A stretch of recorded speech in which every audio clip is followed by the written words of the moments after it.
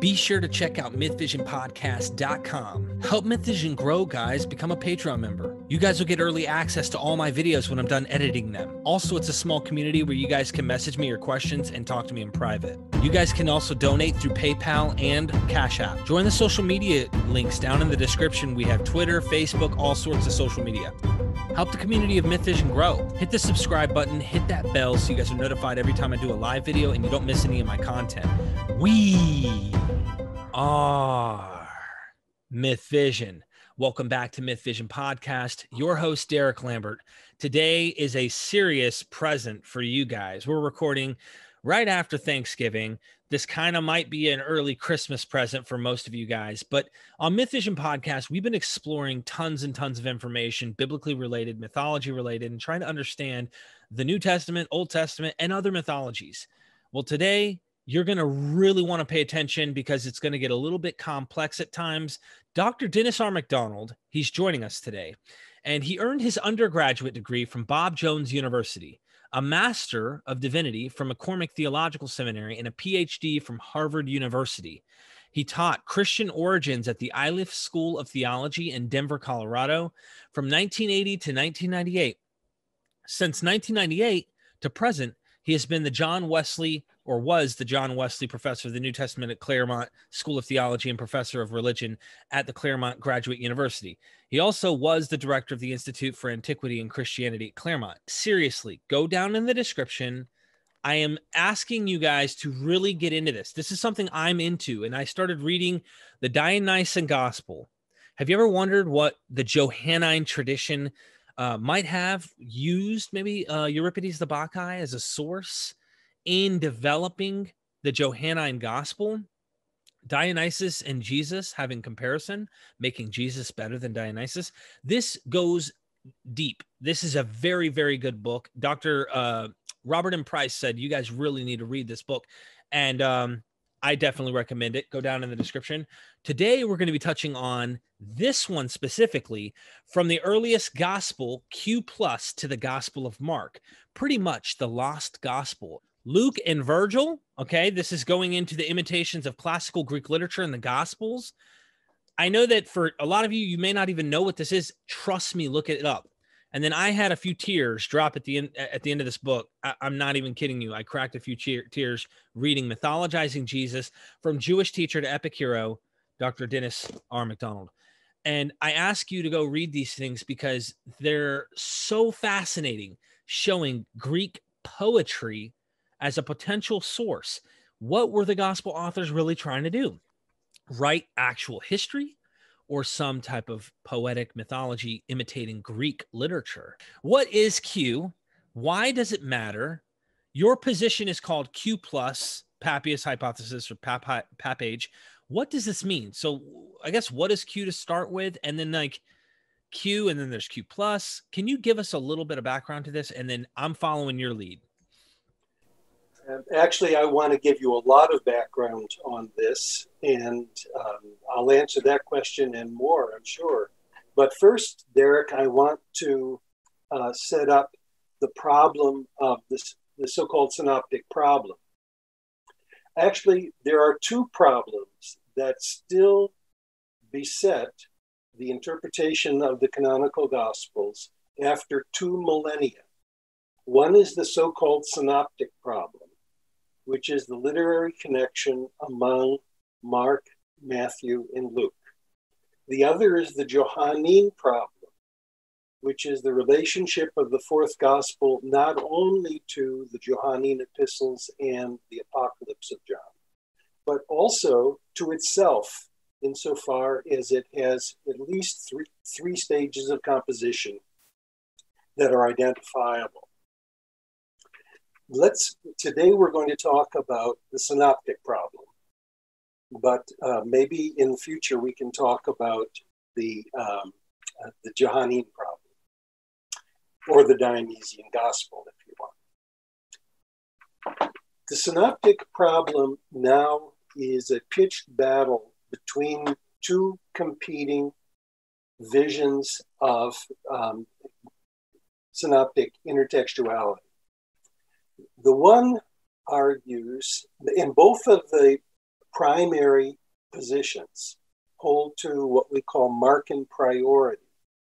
That is, among the three synoptic gospels, Mark is the earliest and was independently used by Matthew and Luke. These combatants today also agree in Lucan posteriority.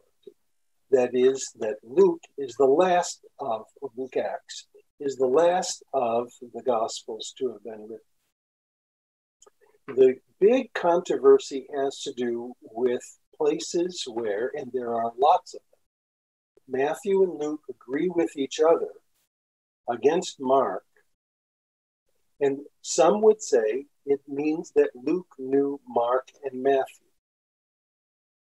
Others would say Luke did not know Matthew, and therefore they both must have known the same lost source, which is called Q from the German word Quelle, meaning source. And the pitched battle then is between those who deny the existence of Q, the FAR hypothesis, and your friend and mine, Mark Goodacre and company, and the two-document hypothesis, which is advocated by another friend of mine, John Kloppenborg. And they're very happy to fight it out over whether Luke knew Matthew. Now, both of those positions, however, have problems. And I have the audacity to think that I had solved the synoptic problem and the Johannine problem. And I so much appreciate the opportunity to tell you how that works. When the two-document hypothesis people go about their task of reconstructing Q, their first task is to eliminate Markan influence. Because if Matthew and Luke independently used Mark, then the places where they have common information may have come from Mark. Then they, in considering Luke and Matthew separate texts, independent texts, they use something that's been called alternating primitivity. In some cases, Matthew is more primitive. In other cases, Luke is more primitive. And by comparing the two, and it's very scientific and sophisticated, they're able to reconstruct the document that we know as Q. And the most important product of the International Q Project is the so-called critical edition of Q. And that's the Q that most people know, or either to affirm or to deny. Both of those positions, however, have serious problems. And the Q plus Papias hypothesis is an attempt to correct the problems. I'll get to the problems in a moment, but Q plus refers to my reconstruction of Q, which is half again as long as the standard Q, because I use different criteria, which I'll talk about in a moment. Papias is a part of the hypothesis because I take very seriously the Eusebian fragments about Papias, from Papias's exposition of Logia about the Lord, were written around the year 110. Originally a 5-volume work, which must have been a treasure trove, which survives in only about 10 pages of recovered text from testimonia and fragments. It's a real pity. One of the great losses of early Christian literature is Papias's exposition. The only more serious one seems to be the absence of a lost gospel. Now, the two-document hypothesis has two major flaws.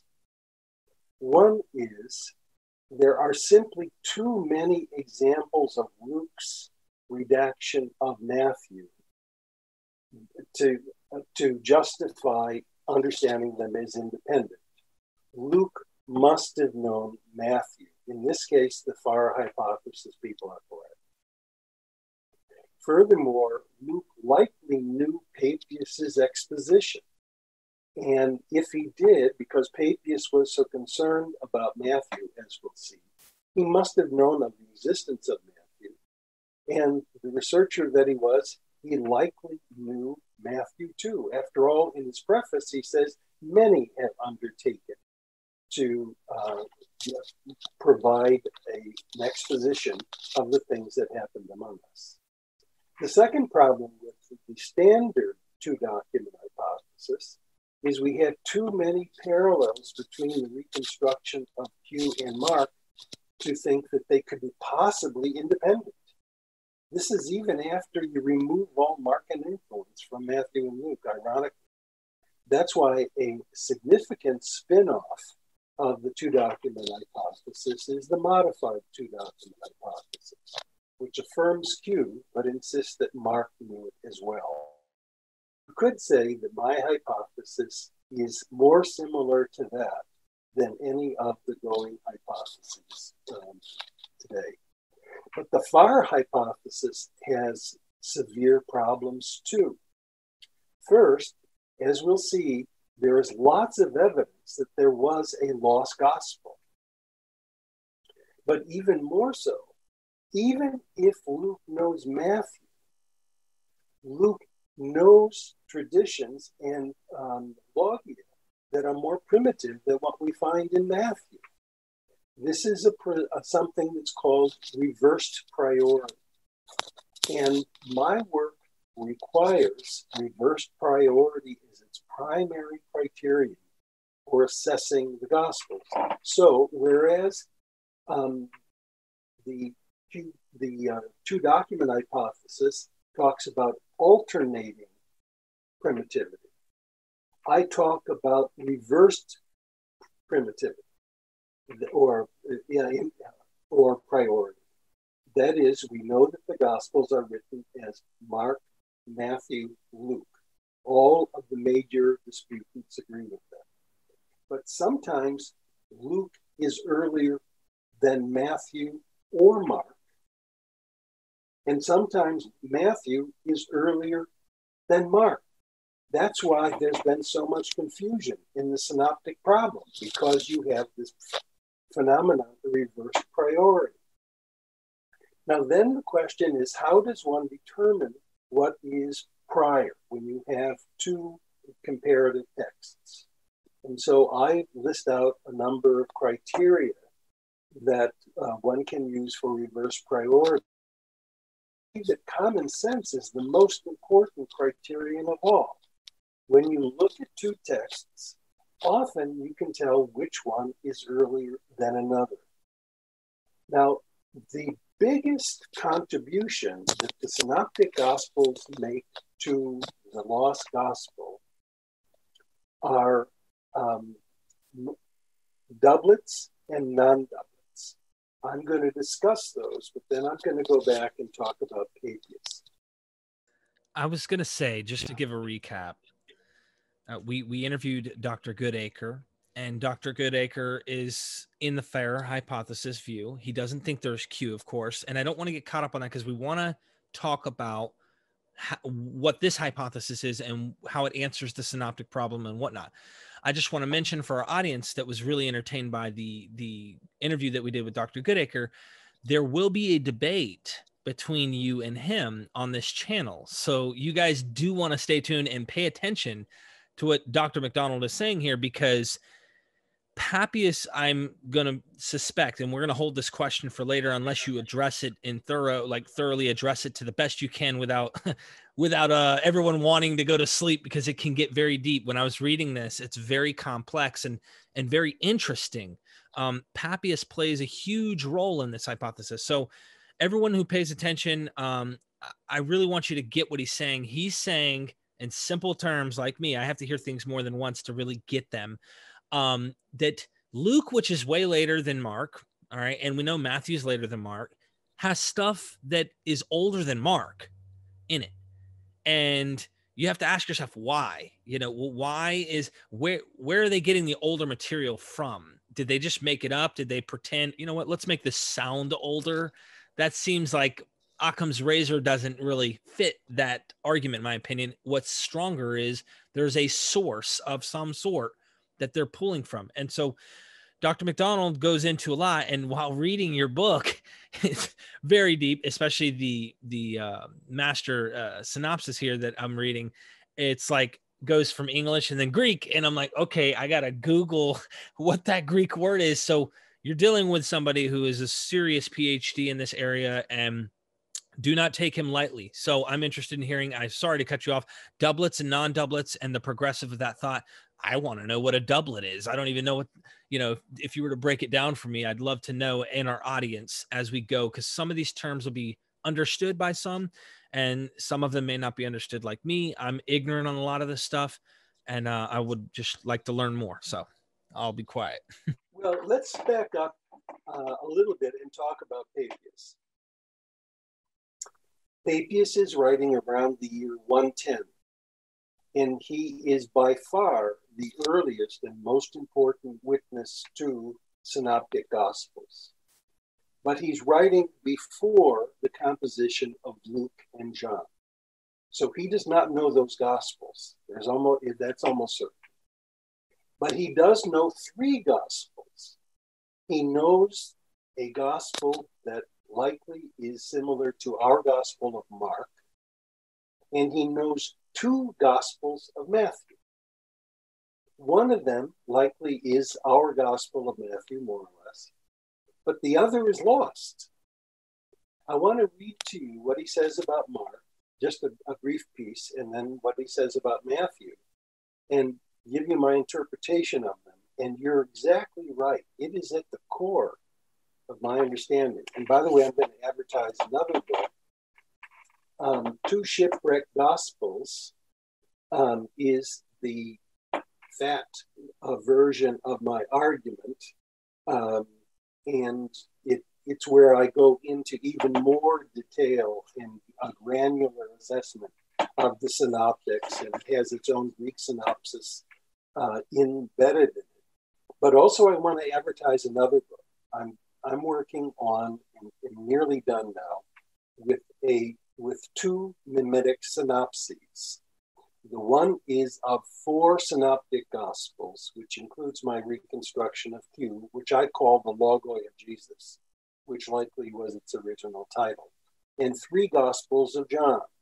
That is, I compare in parallel columns the 3 versions of the Gospel of John, going from the Dionysian Gospel to what I call the anti-Jewish Gospel, then to the Gospel of the Beloved Disciple. And but that's another story. But here's what Papias says about Mark. Mark became Peter's translator. Whatever Peter recalled of what was said or done by the Lord, Mark wrote down accurately, though not in proper taxis, that is, not in proper sequence. For Mark himself neither heard the Lord nor followed him, but as I said, he later followed Peter, who used to craft teachings for the needs of the occasion, not as though he were crafting a sequential arrangement of the logia about the Lord, that is, units of what Jesus said or did. So Mark was not in error by thus writing a few things as he remembered them. Now this is my word, Mark's order or tax of logia or taxis accordingly need not be authoritative for Papias insofar as he merely translated into Greek a few things as he remembered from Peter, what Peter had remembered and taught without regard for a proper sequence. Obviously, John had compared Mark's few things with a larger work or works that presented the logia in a different order. Papias also attributed the following statement to the elder John, and this is crucial. Matthew set in order the logia in the Hebrew language, but each, hekastos, translated them as he was able, which indicates that they were flawed Greek translations. The expression "as he was able" suggests that each translator mishandled Matthew's Hebrew original and accurate sequence. A Semitic version of Matthew likely never existed, but even if it did, Papias, by his own admission, had no access to it, nor did the disciple John. John and Papias thus had a synoptic problem. Their three Greek Gospels contain similar logia, but in incompatible sequences. Insofar as the taxis of, or the order of parallel logia in Mark and canonical Matthew are basically identical, the deviating sequence likely appeared in the Gospel of Matthew, the lost Gospel of Matthew. So when Papias then goes on, he says, I want to put things back into their correct order. And so his project is to give preference to the two Gospels of Matthew he knows, one that we know and one that we don't know, but has the content in a different order that Papias wants to reassemble. Now, it's not accidental that Q and Papias both failed to survive, even though they both are hugely valuable for understanding the historical Jesus. And Papias didn't survive because Logoi, or the Q document, didn't survive. And we'll talk about that perhaps, why it didn't survive some other time. But Matthew gives evidence that he has a synoptic problem too. He knows Mark. Almost all scholars say he knows Mark. But he must know something else because of what we call doublets.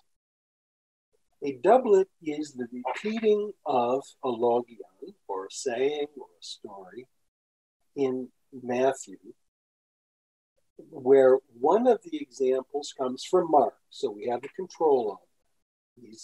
He's editing Mark. But he's got another one that comes from somewhere else, or at least is different. And in every case, it's more primitive than the one we've got in Mark. So this is reverse priority. It means that Matthew occasionally is more primitive than Mark because he's using a source that is earlier than Mark. Now, it's not that we only have 2 or 3 examples of them. We have 18 doublets in Matthew, and in each case, the non-Markan doublet, the non-Markan version, is more primitive than what we find in Mark. You had your finger up. Yeah. I just want to clarify. The doublet you're talking about, are these sayings? These are logoi of Jesus. These are sayings that aren't in the Markan Gospels, or some of them are probably sayings of Jesus that we don't find in Mark, but we know he knows Mark. He's using Mark. There's a doublet there, but there are some that aren't sayings that are more primitive. Okay. Thank you for the clarification, because I'm sure others are going to have the same thing. In all 18 of these doublets, you do have a parallel in Mark. He's using Mark and editing it for his own purposes. But he duplicates that content elsewhere, always in a different sequence.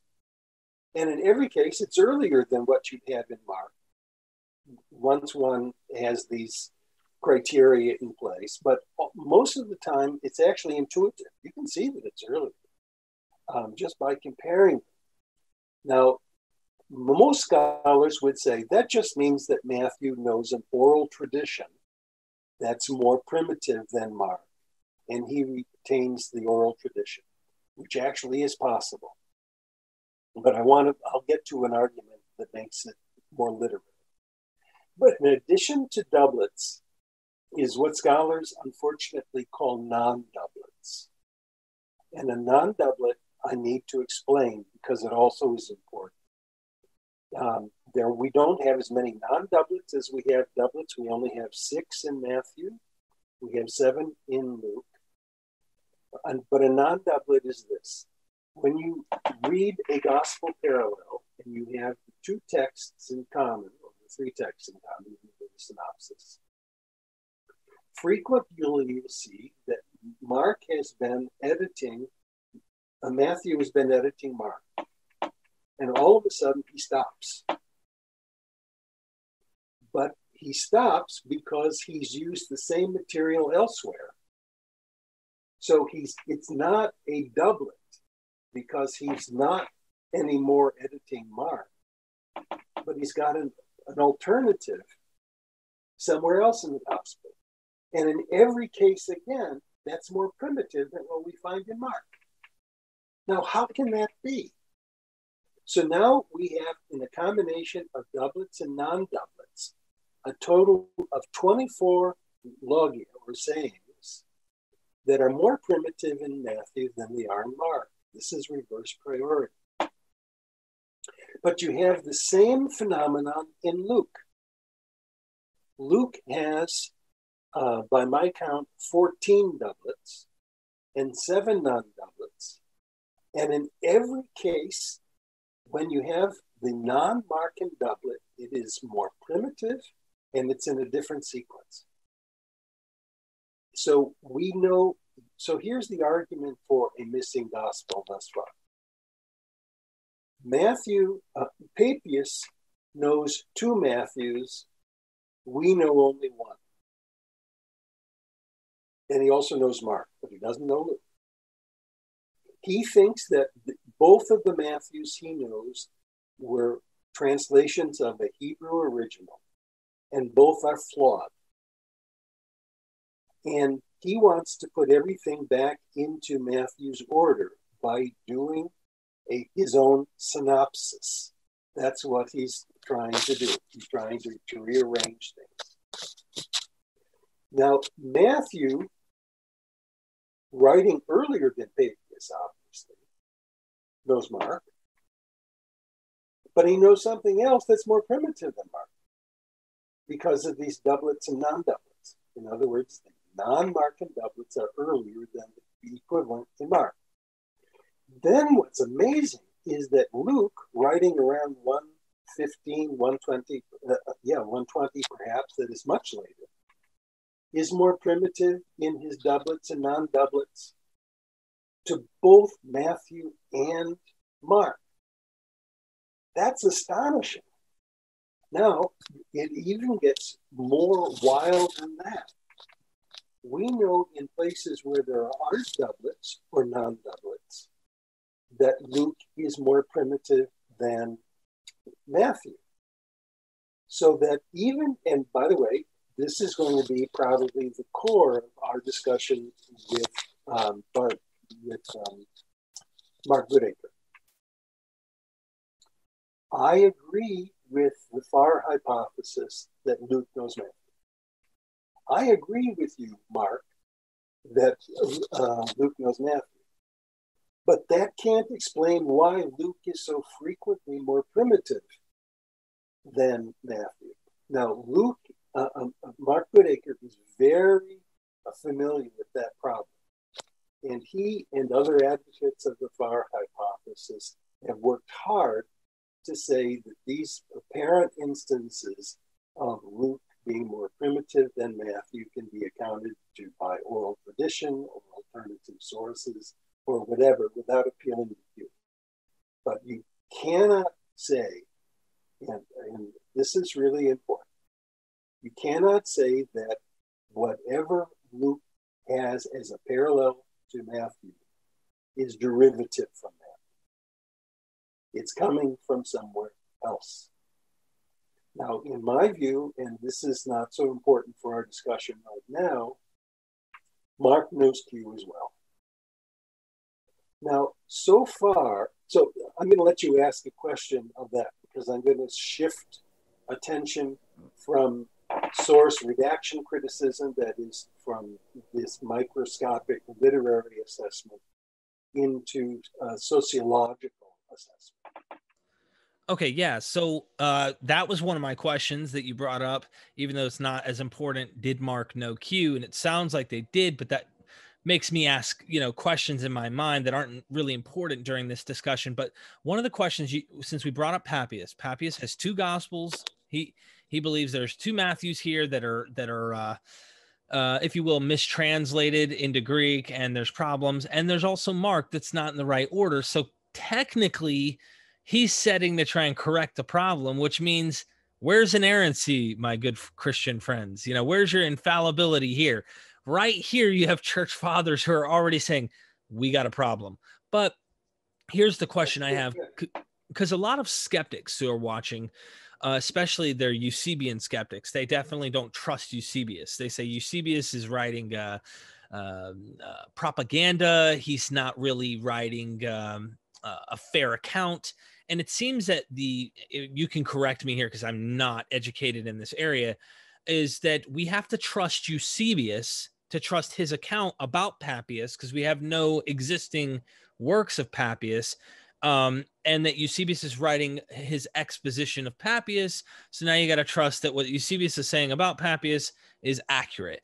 Can we trust it? And it sounds like there is enough here to trust. And one reason I want to say, is it a good argument to say, why would they be saying these things about these gospels that aren't positive?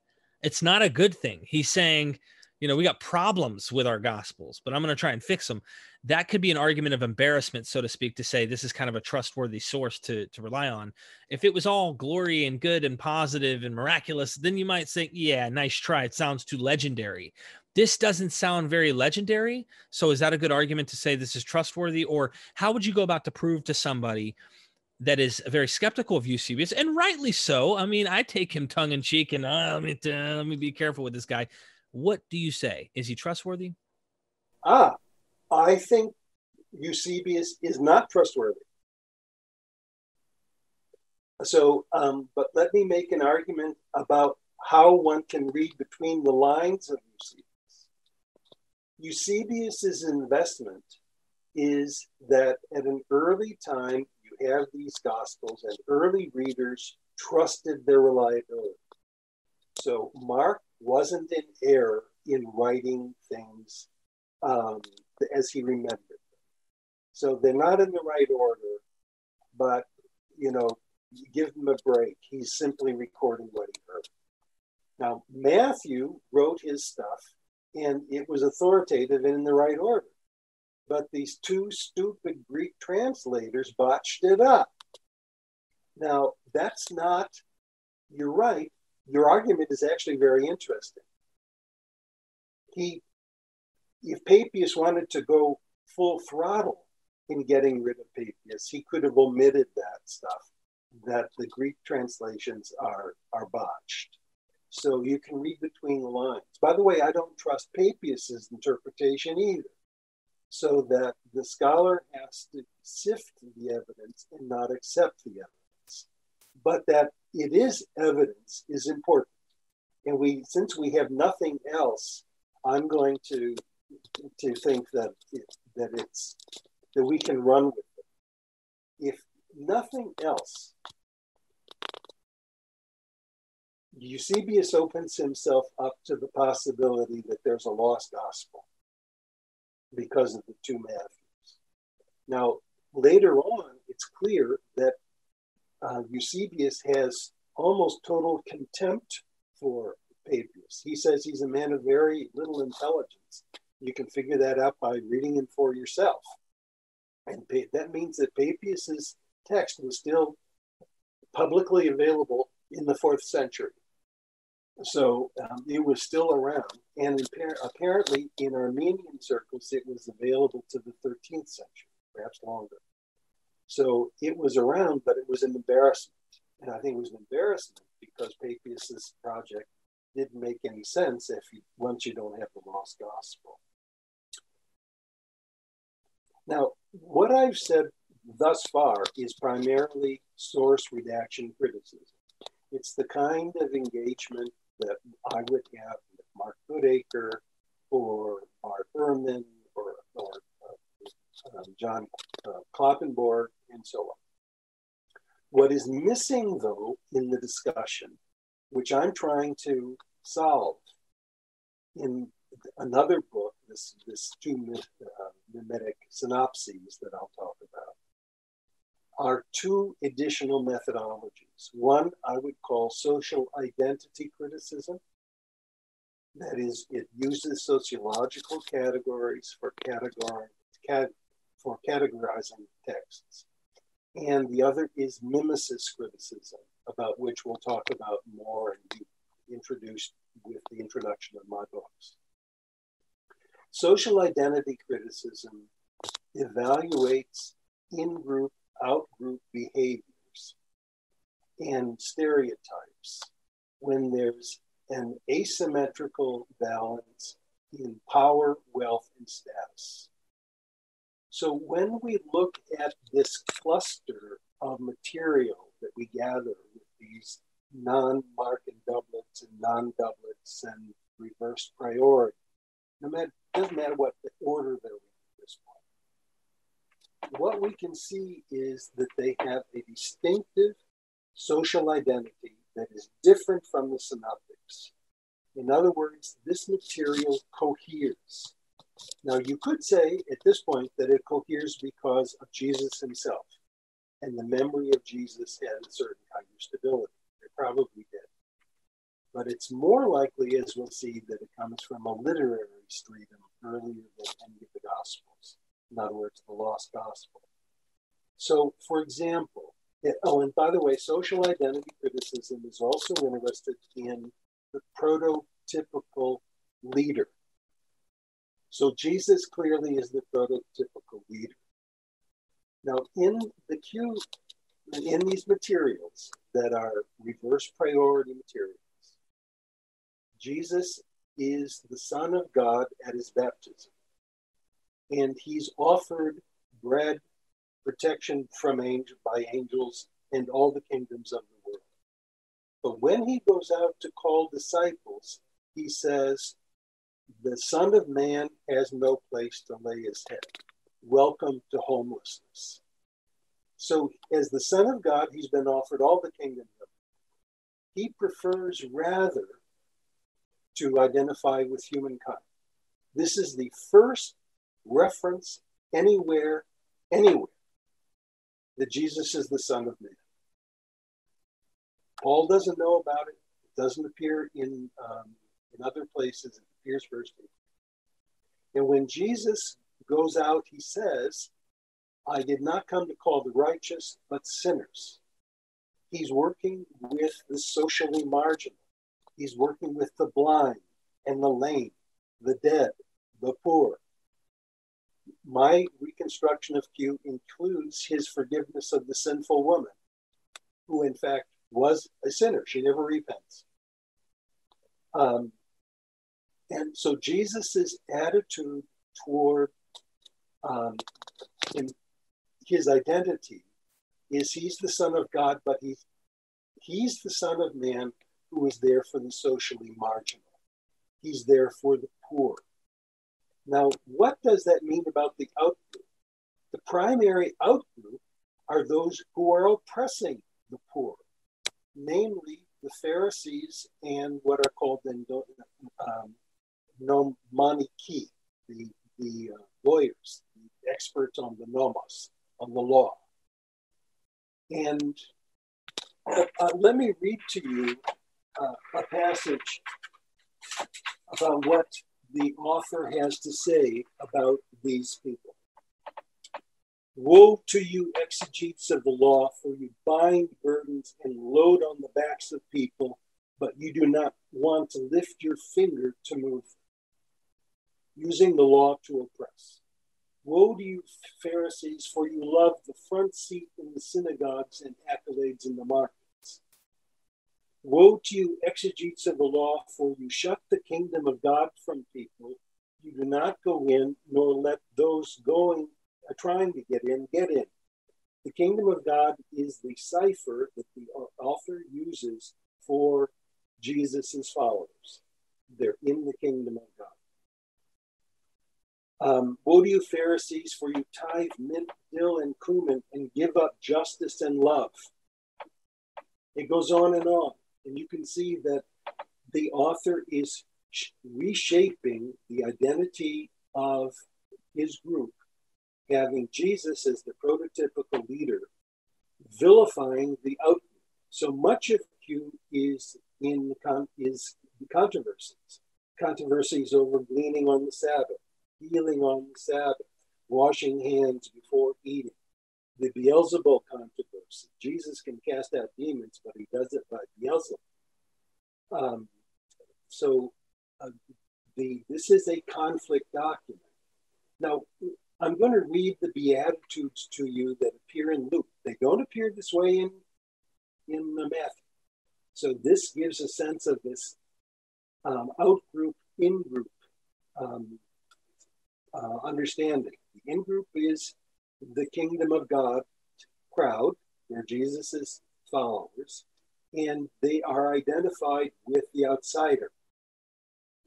And those, I don't want it to be so applied to the unfortunate bifurcation we have in American politics right now, but I think you'll see how it's applicable. So here are the blessed, these are the Beatitudes. This is the beginning of the Sermon on the Mount, the Sermon on the Plain, or in Q, the inaugural sermon. Blessed are you poor, for the kingdom of God is for you. This is stereotyped in-group definition, right? The poor. Kingdom of God is for you. Blessed are you who hunger, for you will eat your fill. Blessed are you who mourn, for you will be consoled. Blessed are you when they hate and insult you. This is in-group, out-group tension and hostility, right? And say every kind of evil against you because of the Son of Man, who identifies with the poor and the hungry. Be glad and exult, for vast is your reward in heaven, for this is how they treated the prophets. But woe to you who are rich, for you have your consolation. Woe to you who are full now, for you will go hungry. Woe to you who laugh now, for you will mourn and weep. Woe to you when all people speak well of you, for their fathers treated the false prophets in the same manner. Salt is good, but if salt becomes insipid, with what will it be seasoned? Neither for the earth nor for the dunghill is it fit. They throw it out. God will throw out the rich and the privileged and those who abuse the prophets, namely the religious leaders. And so that Jesus identifies with the poor and has this radical social movement message. And it's the kind of thing that can get people killed, crucified. So social identity, and by the way, this social identity of Jesus as the Son of God, but the Son of Man who's with the poor, and the vilification of the Pharisees and the religious leaders, and the prizing of the poor and the hungry does appear in later Gospels, but not with the same intensity. And they are no longer a minority group. This is certainly clear in Luke Acts. They're not a minority group. They're a major movement. And by using social identity criticism, one can see that Mark has a certain kind of social identity he's dealing with. Matthew has his own. Luke has his own. And they're all different from this collection of material that underlies the Gospels. Now, one could say that it reflects Jesus and the Jesus movement as a religious movement hostile to the Jewish authorities. But as we're seeing now with nemesis criticism, it comes out of a document. Now, you had asked in your notes that before we talked, what does this mean about the historical Jesus? And so before getting into nemesis criticism and this final thing, I want to talk with you about that. The ethos and social definition that the author has in the Lost Gospel is the closest evidence we have to Jesus' own self-understanding. Now, it's not identical, as we'll see, because there's also a literary project that's at work. In other words, already the process of mythologizing has begun, although all in Jewish categories, not in Greek categories. But this is one reason I am so, sorry for the word, evangelical about this lost evangelium, about this lost gospel, because I think its historical worth is huge.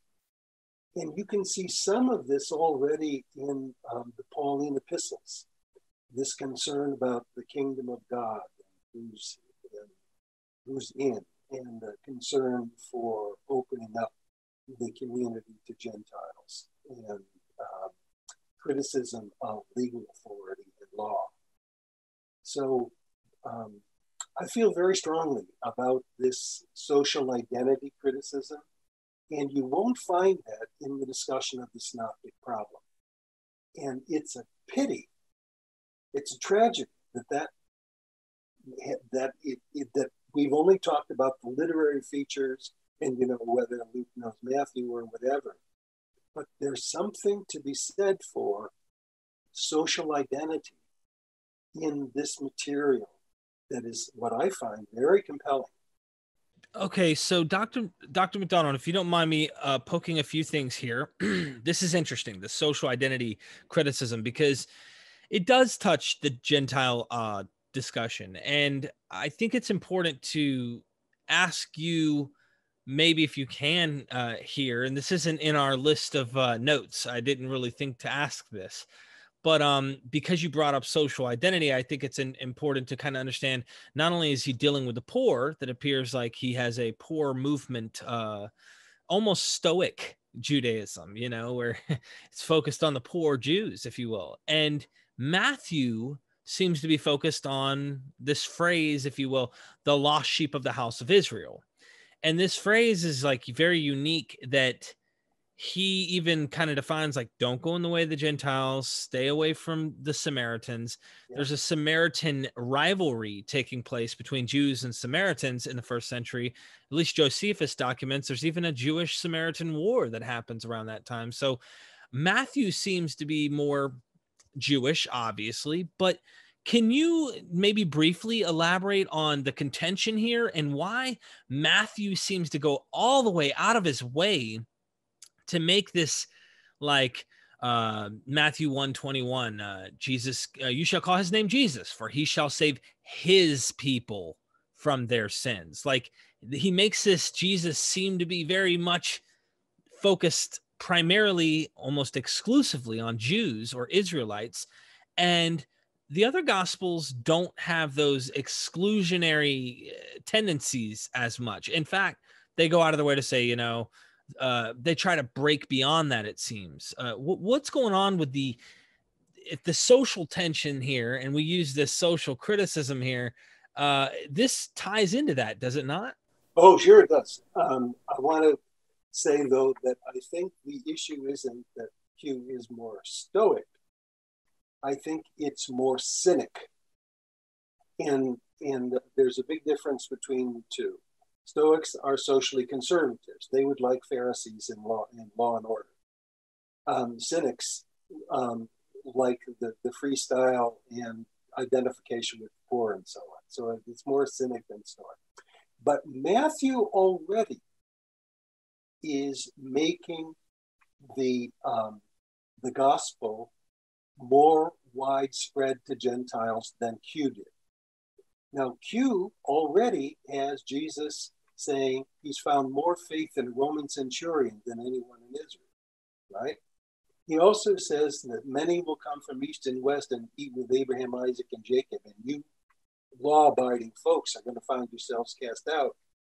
In my reconstruction, it also has the Matthean statement, prostitutes and tax collectors will be in the kingdom of God before you guys will.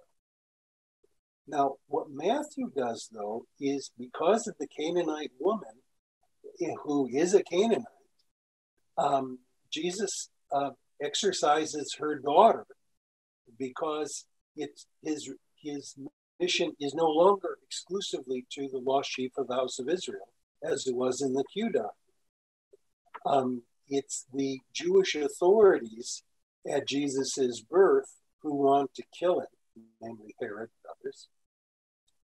But it's the Magi from the east who come and bring their gifts. At the end of the gospel, whereas in the Q document, Jesus says, do not go to the Gentiles or the Samaritans, Jesus, the risen Jesus appears and says, go into all the ethne, into all the Gentiles, and preach the gospel and baptize. So that even though so social identity for Matthew is a little more complex, but it's more open, and what I would say the membranes between the in-group and the out-group are more porous for Matthew than they are for the Q document. And already he's trying to open the gospel up. Now, Mark already did it before Matthew, and Luke does it in spades. But the big issue for me methodologically is you're exactly right. Once you see these social identity markers of the leader, the in-group, the out-group, competition, hostility, upward and downward mobility, and so on, I mean, it becomes very complex. You can apply it to literary texts and see that these are different moments. The same thing's true in the Gospel of John. You can identify the three strata of the Gospel of John by their different social identities. Now, I wanted to kind of wrap up what I was hoping that we could say with one other observation. This is mimesis criticism. Mimesis criticism is simply the analysis of a text over against an antecedent text that it uses as a literary model. It doesn't use it as a source. It's not trying to incorporate the material, but is trying to rewrite it. And in the case of the Logoi of Jesus, it's a rewriting of Deuteronomy from beginning to end.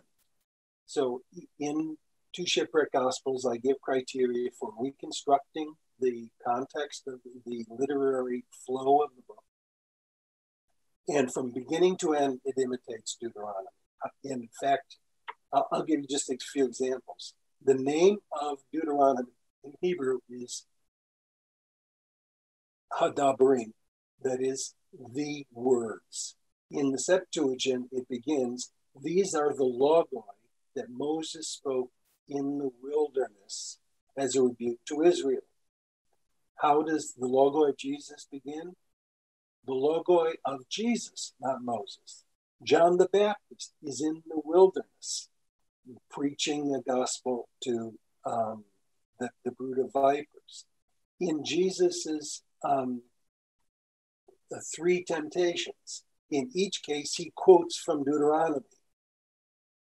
In the inaugural sermon, he takes 12 disciples up a mountain to give them a new Torah. At the end of it, he says, if you do these things, you're like a man who built his house on rock. If you don't do them, you're like someone who built his house on sand. The end of Deuteronomy is all about blessings and cursings with what you do with the law.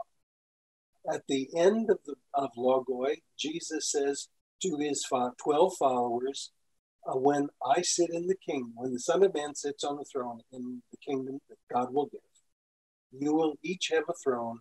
There will be 12 thrones, and you'll sit judging the 12 tribes of Israel. There are other indications of this hostility or this rewriting of Deuteronomy in the Logoi of Jesus, which is its model. It is modeling itself after Deuteronomy to portray Jesus as the new prophet of Moses, but in a different way. In the inaugural sermon, Jesus says, the law and the prophets were until John the Baptist. After that, the kingdom of God is in force. Right? So the law, prophets are the old. So you have in the Logoi of Jesus the new Deuteronomy, with Jesus as the prophet like Moses. Now, what's the status of the law for this kingdom of God community? Those who observe all the commandments are going to be called great in the kingdom. But even those who do not obey all the law will be in the kingdom of God. They'll just be called the least. So when Jesus has a debate with the legal authority about what is the great commandment, Jesus says, love the Lord your God with all your heart, soul, and mind, and your neighbor as yourself. If you do this, you will live. That is the only commandment that's required of the law in order to be a member of the kingdom of God. That is so radical in terms of first century Judaism. And whether Jesus himself would have signed on to that, I don't know. I suspect he might have. But I know that's what's going on with the it's my view that that's what's going on with the social identity of the author, which is different from the social identity markers that you have in independent contributions by the other evangelists. So let me ask you a couple questions, if you don't mind, since we're getting near to the hour. And here's the interesting thing. There's so much more you wrote that we're not really touching on. You give great examples. There's many examples. You go into the literary structure. I mean, you have charts and diagrams and all that good stuff. And you get into the Greek, you get into the source here. To put it in layman's terms, and a basic chronology of who the development of Jesus. If you were to say the bare bones historical guy, to ask a social question here, do you think he gave a hoot about Gentiles? Do you think he had a mission that really was to talk to Gentiles, to incorporate Gentiles, or do you think he was exclusively Jewish only, and that the writers developed this and there were real restrictions on this community, and it ends up growing and developing, becoming broader and broader as followers change the movement? What do you think? What do you think the earliest Jesus? You give the hint that if he is cynic, but he's very about the poor and he's kind of bucking up against the leadership. Well, we got a problem with this guy. We need to take this guy out. And I've heard many people think he was a rebel, which is why the Romans would have crucified him to begin with. He must have been like leading a movement, a revolt against the leadership of Rome, but maybe not so much them, maybe just the Jews. I don't know, but he was definitely a rebel according to some. Who was Jesus? And was he okay with Gentiles? Is that something completely foreign to the movement? It seems like Acts chapter 10 is trying to make Peter convinced that this is God. Like he didn't know. Hold on. This wasn't part of the program. How come these guys are in this now? I don't know. What are your thoughts?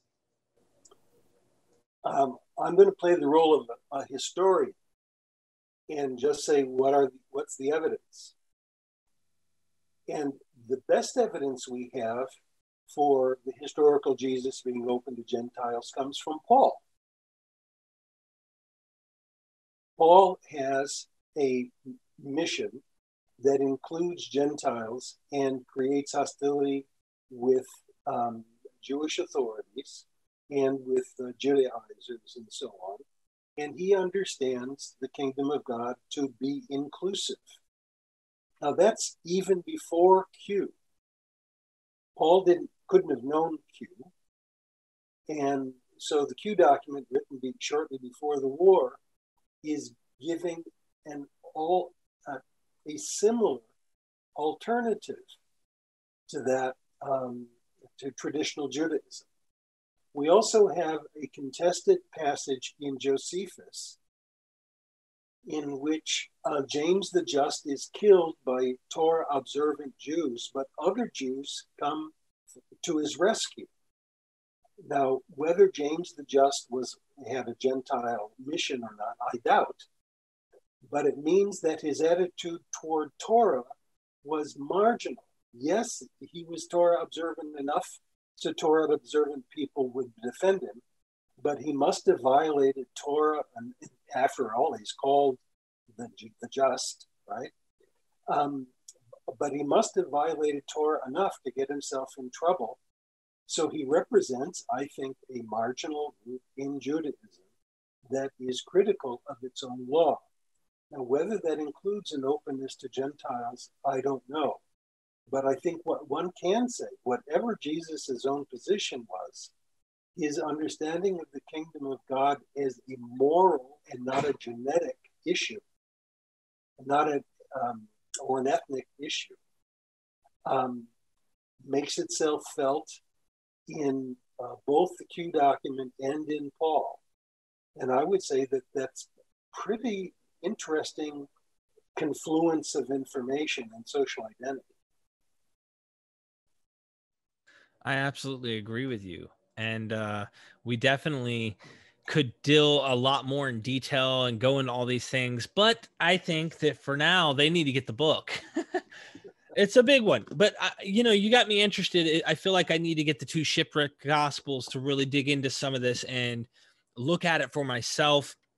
I have a lot more questions that we can even develop over time, maybe, and have additional questions from our guest or from our audience. They can ask questions, and maybe we can get that, because really what I think we need to do is develop questions and have you debate Dr. Goodacre, and then have a post-debate show for both of you guys, where you guys can maybe comment on the previous debate, on what you thought, pros and cons, issues you take with each other's arguments. And also maybe we can deal with some of the questions that people have developed from this show and potentially the debate itself, so they can see, oh, well, okay, I see what they did with that. He answered my question, and go from there. But I can tell you, it's complicated. This is a very complex system. The Farrer hypothesis does not take into Papias, or any of these, the 2 document hypothesis, the Farrer hypothesis, Farrer. Are they even talking Papias, or is this something exclusively you? They obviously know about Papias, but they dismiss the arguments, and we can talk about that another time. Okay. If you don't mind, Derek, I'd like to make the hypothesis really simple with the summary. Okay. The Q plus Papias hypothesis really is very simple in its basic commitments and very complex in its development. But it's very simple this way. Matthew has 2 sources informing. One is Mark, and another has similar content, but in a more primitive version. Papias comes along, and he knows Matthew and Mark, but he also knows another Matthew that has things in a separate order. Luke comes along, and he's the last of the Synoptic authors, and he has the same phenomenon of doublets and non-doublets. He knows Papias, apparently, so he knows Matthew, but much of his content is more primitive than anything else that we have. It's likely that it comes from a lost gospel. By using social identity criticism, you see that these materials that can be identified with these non-Markan doublets and non-doublets has a distinctive social identity, both for Jesus, for the members of the kingdom of God, and for the Torah observant outgroup. But when you assemble these texts into these units, into a book, it seems to be a mimetic imitation of Deuteronomy to portray Jesus as the prophet like Moses. And so those 3 methodologies, not just source redaction criticism, which is where we get stuck in the Synoptic problem, but also social identity issues and literary mimetic issues, I think, close the door on there must have been a lost gospel. I would never say that I have precisely reconstructed it. There's no way of knowing how close that would be. But that we have a lost gospel that can be reconstructed with this criterion of reverse priority, I consider to be firm. I like that. That's very interesting. So, ladies and gentlemen, the Q plus Papias hypothesis that Dr. Dennis MacDonald will suggest, the Q is the mimetic of Deuteronomy. Okay, so Q is the mimetic of Deuteronomy. Mark and Luke, of course, are the mimetic critic connection, if you will, is to the Homeric epics and the Iliad. The Johannine, here you have the Johannine, which is the Euripides, the Bacchae, and Dionysus. I love this stuff. I love this material. I don't know why. I guess finding out that these books they're not the magic I was told that when I was Christian. And when I was a hardcore Christian fundamentalist, there's like this protection when you're in the bubble of defending the Bible to be this magical, inerrant, infallible, God-breathed, perfect, jot and tittle book. And this right here, like, tears down all the apologetics. I mean, any inerrancy, infallibility type argument from Christians, it brings beauty in a different way. But it tears it down, the whole structure that they build. So, people have criticized my work by saying that I'm so anti-Christian. And I am an atheist. But I love these texts. And it pains me that the people who claim to love them most misunderstand them so badly. And I think once one can, I would say that it's like having a prism where sunlight going through a prism gets refracted into various strands. That what we can see is the various strands show a richness of moral development, social sophistication, philosophical sophistication that is invisible if you only see the single beam of light going into the prism. And what happens with too often with Christian piety is we find this one beam going, but never gets to the prism. And the prism makes the light more beautiful than the light would have been otherwise. And I love these texts, and I find myself nourished by them. But it's such a pity that the people who claim to love these texts the most and to love Jesus the most have so much trouble understanding the glorious diversity of these texts. Well said. Really well said. Ladies and gentlemen, get the books. I mean, he's got a lot more, and there's a man named Truth Surge who's been on YouTube for a while. He has a series he called Excavating the Empty Tomb. He used the Homeric connections to argue that there was no actual empty tomb, using a lot of this critical scholarship that you have developed. I hope there's a lot of your work out there that's being used by people that you probably don't agree with even, but I know one of the guys that I'm interested in interviewing for the show is Brian Murarescu. I think I'm pronouncing that right. It's Murarescu, technically, Murarescu. And he wrote a book called The Immortality Key. And he's discussing this idea that early Christians in their sacraments were taking a psychedelic type of wine punch, if you will. They kind of spiked the wine a little. But somewhere along the lines, he uses your work. I'm not sure where and how, but I would love to. We've been in communication. We've been in communication. Yeah. Yeah, and has he contacted you? Yes. Okay. I hope to get him on the show someday. Maybe I can have you and him join on the show. I don't know. I'd love to do that, but wouldn't that be fun? Yeah. It would. So, do you have any closing words you'd like to make to the audience? One thing we didn't talk about is why the Q plus Papias hypothesis does not have legs in the discussion. Yeah, if you don't mind, can you comment on that before we go? First of all, I'm surprised by it and frustrated by it. And for that reason, I'm so grateful for this opportunity to share this material. But I think there are two other factors. One is, unfortunately, scholarly jealousy, that if I'm right, people on both of these sophisticated positions, the FAR hypothesis and the two-document hypothesis, are wrong. And nobody wants to give publicity to people they differ with. So that is one piece.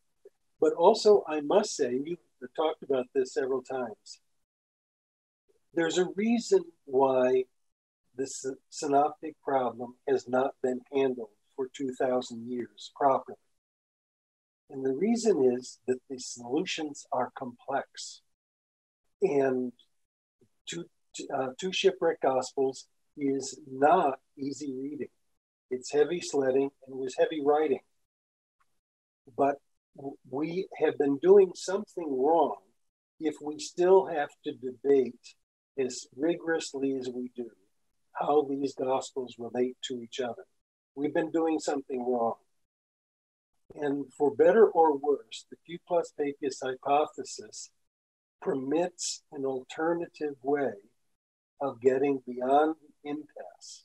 Yes, I agree with the FAR hypothesis, Luke knows Matthew.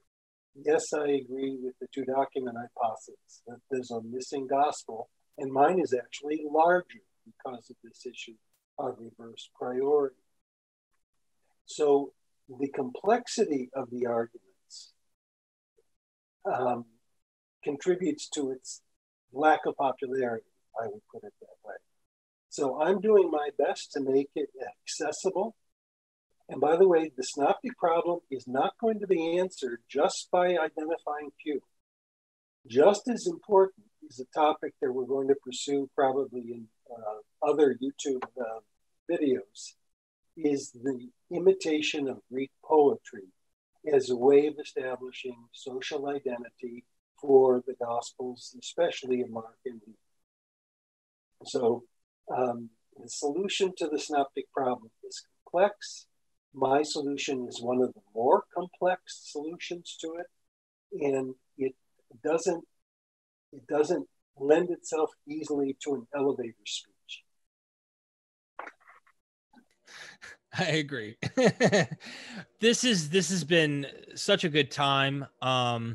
You're right. It's a very complex issue. I'm glad that we tackled this one first, because then we're going to do a number of videos, hoping 6.